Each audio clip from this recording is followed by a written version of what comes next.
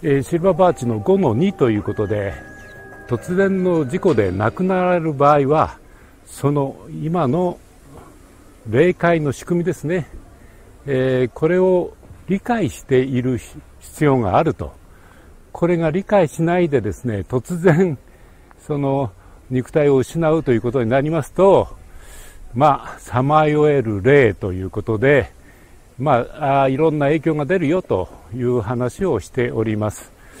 時にはですね、魔界に落ちるというようなこともあるかと思います。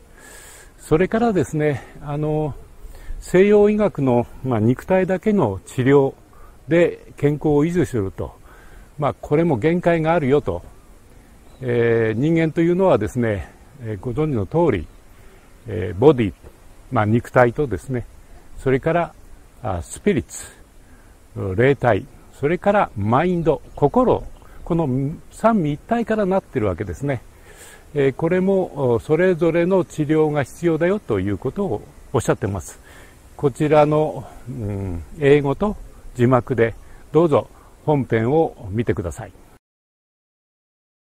That leads one to the other problem of accidents. You get 120 people board a plane, and a quarter of an hour later the plane blows up, and 120 people die instantly.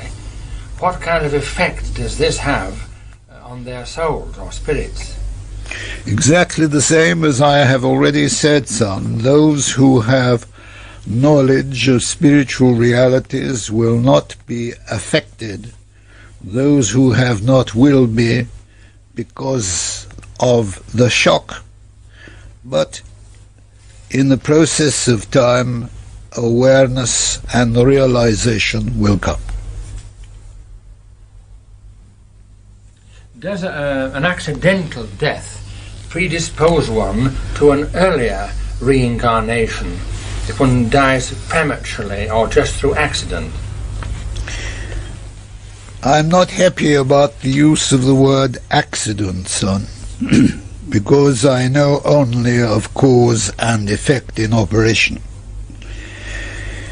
Whatever is regarded as accidental can be due only to the operation of the law of cause and effect.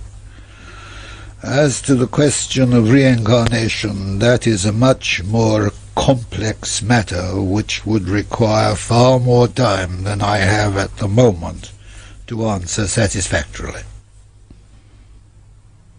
Finally, I was recently reading some works by Rudolf Steiner, and he talks about reading to the dead.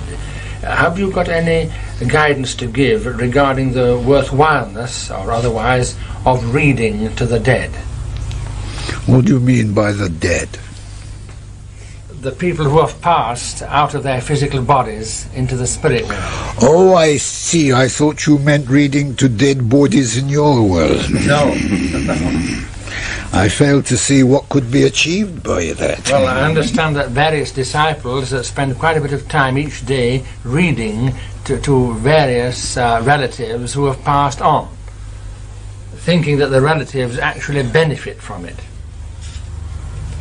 It does no harm. I doubt if it does much good. There is in our world ample facilities for all to obtain knowledge when they are ready to receive it. If they are not ready to receive it, then they cannot obtain it. Whether it is attempted in your world or ours makes no difference. You know, son, it is only when the pupil is ready that the teacher can arrive. Yes, indeed. And finally, about healing in the etheric body.